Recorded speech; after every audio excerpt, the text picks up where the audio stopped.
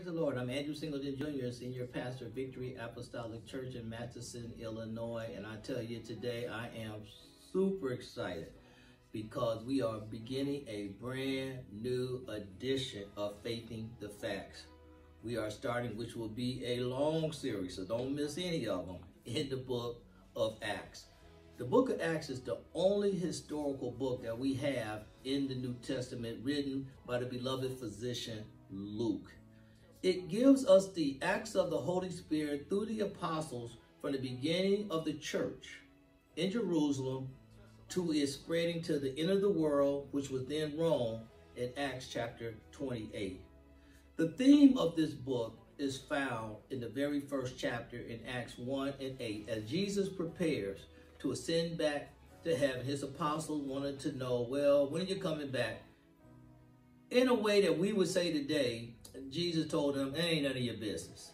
But he tells them in verse 8, but you will receive power when the Holy Spirit comes on you, and you will be witnesses in Jerusalem, in all Judea and Samaria, and to the end of the earth. The early church played a vital role in that early Jewish Christian society, and the church plays a vital role today during this COVID-19 pandemic. It is the church that now has adapted to all of the issues presented with worship and serving God. We have virtual online services, virtual Bible classes.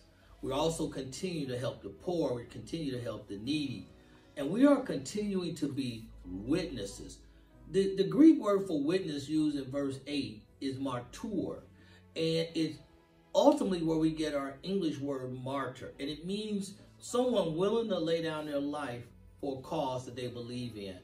Ultimately, all but the Apostle John of Jesus' apostles gave their life to promulgate and spread the gospel of Jesus Christ. And I want to feel assured right now and encourage you and maybe challenge some of you.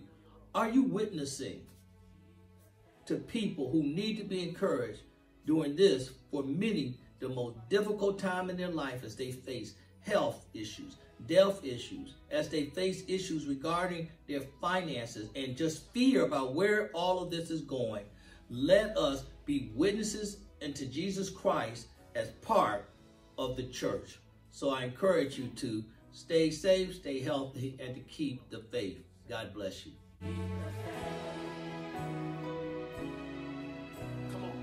Tell somebody sitting around you, keep the faith.